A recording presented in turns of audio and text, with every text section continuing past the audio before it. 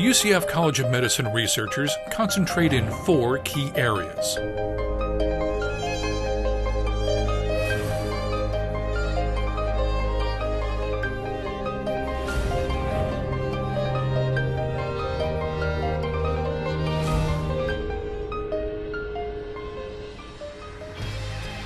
We begin our look at these researchers with Henry Daniel, who may have a breakthrough in the treatment of juvenile diabetes.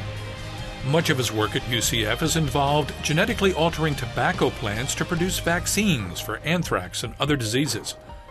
Well, taking that a step further, he has found a way to produce human insulin in genetically modified lettuce. Preliminary results on tests in diabetic mice show more than just a control for diabetes. This stimulates natural production of insulin after 6 to 8 weeks of treatment. They no longer need injection of insulin, but they start producing insulin naturally. In other words, a potential cure, not just a treatment. Other research deals with less well-known but potentially more devastating illnesses. Cristina Fernandez-Valle is focusing on a rare disorder that impacts about 1 in every 25,000 people, often in their teen years. Neurofibromatosis type 2, NF2 for short, leads to tumors along nerves, often on the acoustic nerve. The tumor can lead to loss of hearing and balance. Removing them could lead to complete deafness and paralysis of facial muscles. For now, surgery is the only treatment. So my goal is to identify proteins that can act as targets for new drug development so that we can effectively treat the schwannomas and prevent them from growing large enough to damage hearing in patients with NF2.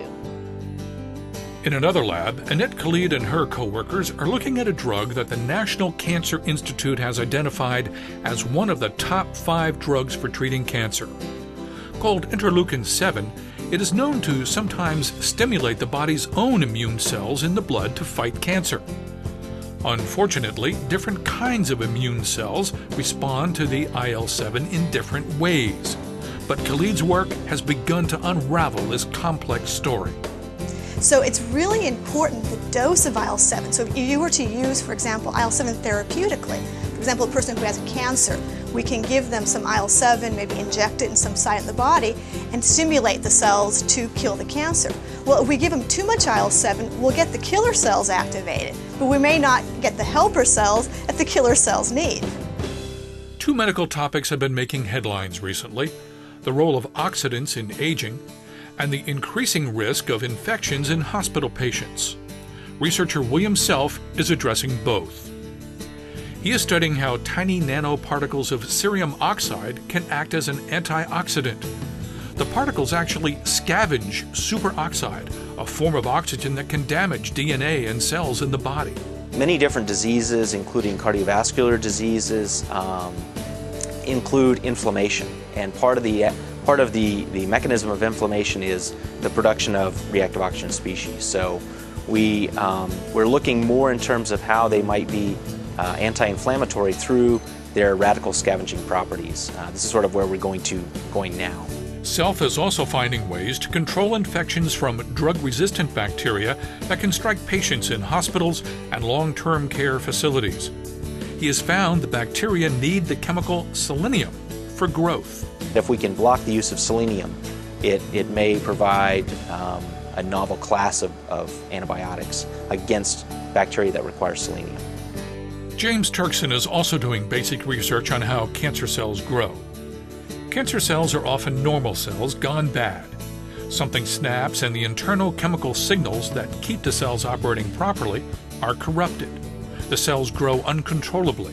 They even migrate to form tumors in other parts of the body. Turkson is looking at how 3 specific proteins become corrupted and start sending out signals that support cancer growth, and how to stop them.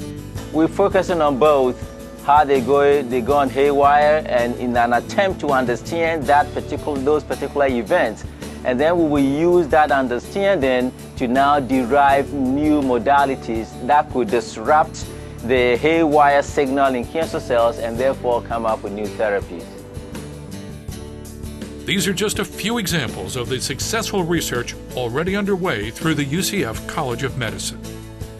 All the faculty members have been funded from the most nationally competitive agency, the National Institutes of Health, and many of them, or most of them, have multiple grants, and that is amazing in a time when, in the history of this nation, this is the most super competitive period, and our faculty members competing with the best in the country are getting their share